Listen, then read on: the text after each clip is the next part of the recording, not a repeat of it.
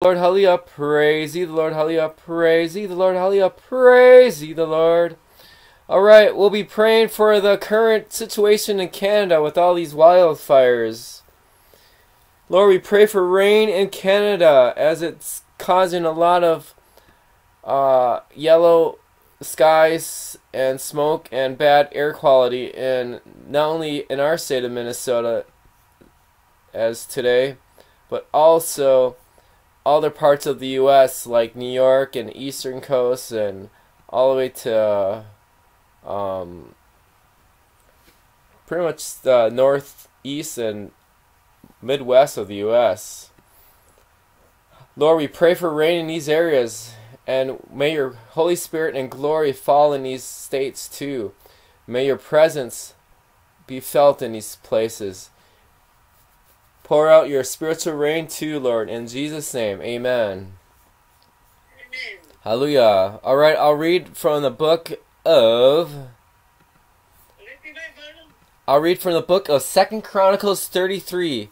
It's one of many Bible verses on the theme of fires. I didn't do wildfires, but fires. Lord, we pray for your wisdom. We pray for wisdom and knowledge on what you are saying to us in these days. And whoever watches this video or listens to this video, speak to them personally on how they can be used by you and for your building of your kingdom and your glory, and that they'll come to a growing personal relationship with you. In Jesus' mighty name, amen. Hallelujah, hallelujah. 2 Chronicles chapter 33 in the Old Testament, I believe. I think. History books, historical books. King Manasseh's transgressions, yeah, Old Testament. Verse 33, or chapter 33, verse 1. Manasseh was 12 years old when he became king, and he reigned 55 years in Jerusalem. He did evil in the sight of Adonai, which is a theme in 2 Chronicles and 1 Chronicles. We must learn from these mistakes. Just like the abominations of the nations that Adonai had driven out before Bnei-Yisrael, for he rebuilt the high places that his father Hezekiah had demolished. He re-erected altars for the Baalim, made Asherah poles, and bowed down to all the hosts of heaven and worshipped them. He built altars in the house of Adonai, of which Adonai had said, "My name will be in Jerusalem forever." He also built altars for all the hosts of heaven in the two courtyards of the house of Adonai. Furthermore, he made his children pass through the fire in the valley of Ben Hinnom, and practiced witchcraft, divination, and sorcery, and consulted ghosts and spiritists. Reminds me of Saul in Kings. You think he'll learn from that mistake. He did much evil in the sight of Adonai, provoking him to anger. And he placed the carved image of the idol that he had made in the house of God, of which God had said to David and to his son Solomon, "In this house and in Jerusalem that I have chosen out of all the tribes of Israel, I will put my name forever. I will never again remove the foot of Israel from the land which I have appointed for their fathers, if they only will observe to do all that I have commanded them, all the Torah, the statutes, and the ordinances delivered by the hand of Moses."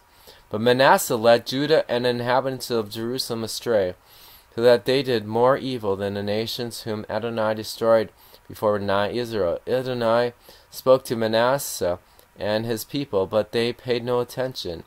The next section theme is Assyrians sent to chasten Manasseh. Verse 11. Therefore Adonai brought against them the commanders of the army of the king of Assyria, who captured Manasseh with hooks, bound him with bronze shackles, and led him to Babylon. In his distress he entreated Adonai, his God, and greatly humbled himself before the God of his fathers.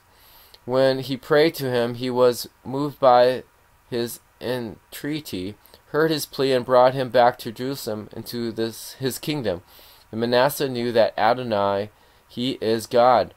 Afterward he built an outer wall to the city of David west of Gihon in this valley as far as the entrance to the fish gate, and encircling the Hophel he also raised it up much higher. He stationed military officers in all the fortified cities of Judah. He also removed the foreign gods and idols from the house of Adonai, as well as all the altars that he had built on the mount of the house of Adonai and in Jerusalem, and threw them outside the city. He built the altar of Adonai and sacrificed on it sacrifices of fellowship and thanksgiving, and commanded Judah to serve Adonai, the God of Israel. Nevertheless, the people will sacrifice in the high places, but only to Adonai their God. Now the rest of the acts of Manasseh, his prayer to his God, and the words of the seers who spoke to him in the name of Adonai, the God of Israel, behold, they were written in the records of the kings of Israel, his prayer also, and how God was moved by his entreaty, all his sin and his unfaithfulness, and the sites on which he built high places and erected the Asherah poles and the carved images before he humbled himself. Behold, they are written in the records of Hosea. Manasseh slept with his fathers, and they buried him in his own house. His own Amon became king of the place. And the last chapter theme is wicked King Amon assassinated. Verse 21, Amon was 22 years old when he became king, and he reigned 2 years in Jerusalem. He did what was evil in the sight of Adonai, just as his father Manasseh had done. Generational curse. Amon sacrificed to all the carved images that Manasseh his father had made, and worshipped them. He did not humble himself before Adonai as his father Manasseh had humbled himself. Instead, Amon increased his guilt. So his servants conspired against him and assassinated him in his own house. Then the people of the land struck down all who had conspired against King Amon, and the people of the land that made Josiah his king in his place. And that's verse 25 in the book of 2 Chronicles 33, one of many Bible verses on the theme of fires, related to the current fires in Canada, the wildfires that's been going on for the last 2 months or so. Lord, we pray for your rain. Pour out your rain in Canada, Lord. Forgive the sins of the people of Canada, Lord. We may 2 Chronicles 7:14. If my people will call by name, humble themselves and pray, seek my face, turn from their sins, I will heal their land. Hallelujah.